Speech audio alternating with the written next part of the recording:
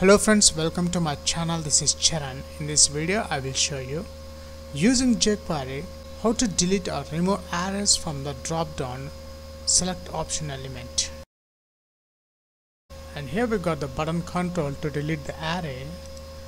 I'm selecting the bench, delete selected array. See, the bench is removed from this array. Hold on, it's gone. That's it. If you are a first time visitor to my channel, please subscribe to get the latest updates. In my previous video I have showed how to bind arrays into drop down list using jQuery. If you missed my previous video how to bind arrays into drop down select option element using jQuery, at the end of this video tutorial you will get that video link. Now in this video I will show you how to remove the selected array from the select option element with the button control using jQuery. So let's start the coding part.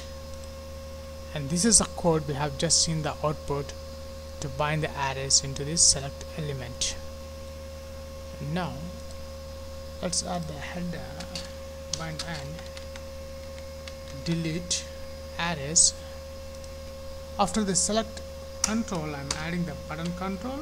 Input type is equals to button, id is equals to button, and the value, which is a button text, delete selected array. I'm closing the button control. So after adding the button control, now in the script tags, in the ready function after the for loop, I'm adding dollar between double quotes.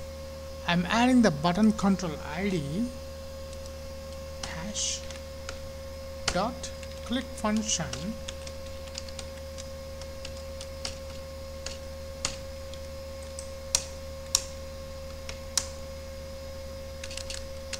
dollar between single quotes.